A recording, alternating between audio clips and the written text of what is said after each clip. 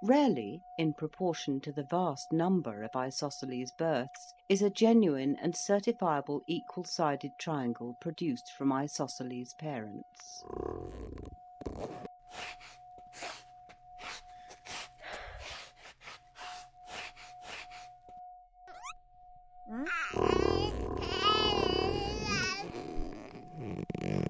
The birth of a true equilateral triangle from isosceles parents is the subject of rejoicing in our country for many furlongs round.